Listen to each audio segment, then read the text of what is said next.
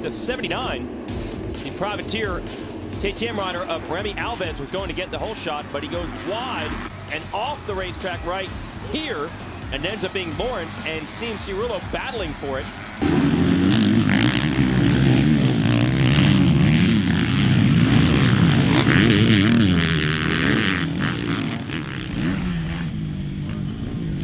Lawrence off to the early lead, and then here's the off track that we were talking about. Yeah, took that outside line, and well, Cirulo followed him, but you see them both slowing down, looking, join the track.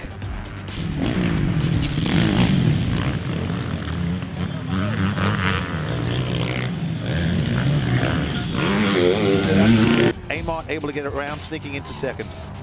And leading essentially from start to finish is Lawrence. Got a new team manager over there, Josh Weisler.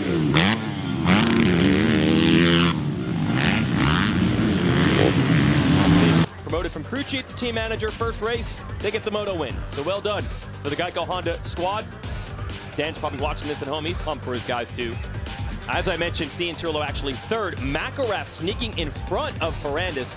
Take a few points away from the faster, better day. Qualified first in the mud. First moto, got a whole shot. Was able to lead the whole thing. You know, I had a lot of pressure from Eli, but I was able to manage it well and get the win. And then Moto 2, another whole shot.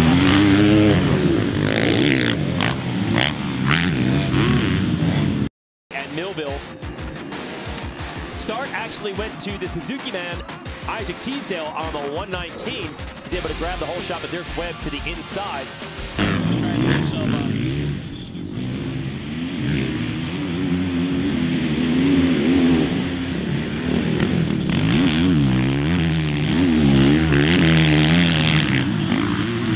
Miller for third. At one point we thought Muscat might be able to get to the front with Tomac, but Tomac pulled away. Made a bid at Webb, but a couple lap riders didn't.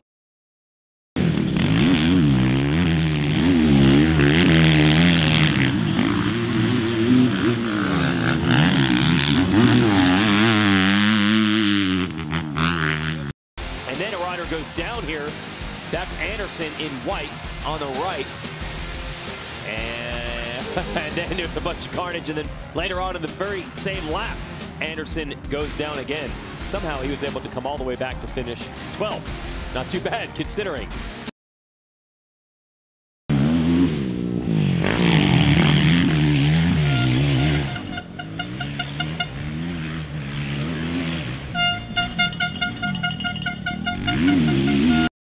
Cap, another good start for the 92. Didn't get the whole shot, but close enough. Looked like Kyle Peters might have it, maybe Alex Martin, but Martin goes too fast. Decent day. 4-3 for second overall. I mean, considering the last couple of weeks and what I've been through, it's a really positive result, and I'm happy to be back at the races, and you know, bummed that I missed one, but at the same time, really grateful for where I'm at now. The background helped him, and then for Randis, things were going well. He got around his teammate. Probably was in a podium overall position, goes down. Then Justin Cooper goes down in an awkward position at the base of Mount Martin. It would take him a little bit of time to get going.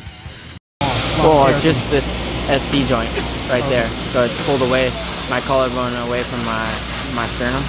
And it just takes time for it to scar back in and heal up to where it gets some strength. The lead, he didn't put a wheel wrong. And that moto win would power him to the overall win on the race day. Guys, come on.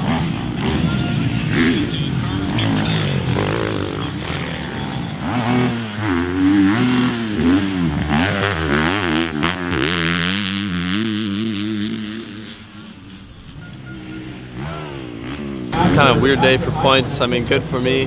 I feel like I kind of got lucky in that way. You know, being the 2.5 makes points on second overall, so I'll take it that way. But just my part, bad riding in Moto 2. Just wasn't feeling like I was, I don't know, gonna go forward like the way I wanted to. Struggling with some lines.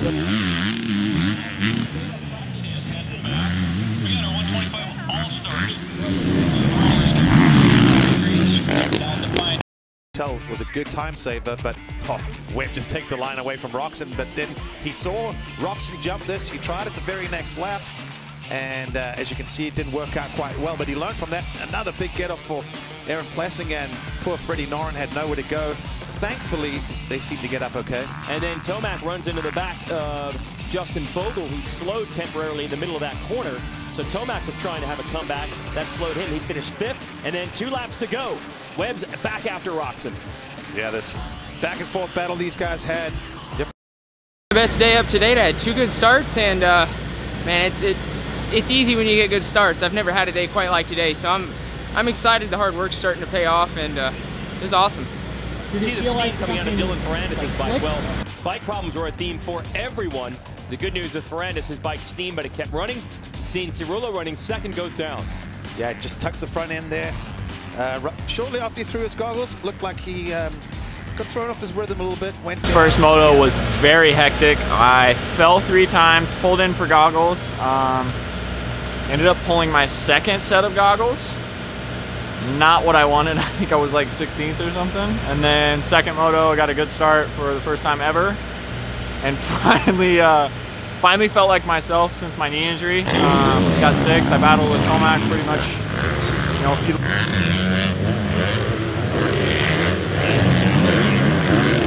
Totally different race. It was really cool. I mean, first moto, got a good start. Only had 1 guy in front of me for 10 minutes. Ran second, held that down.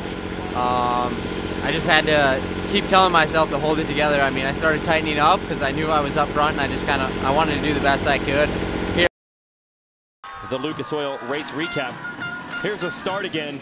A couple riders tangled right out of the gate. Then a wild first turn crash. We already showed you that Webb got the whole shot, but watch the rest. Yeah, and then watch the right-hand side and see that was Marvin.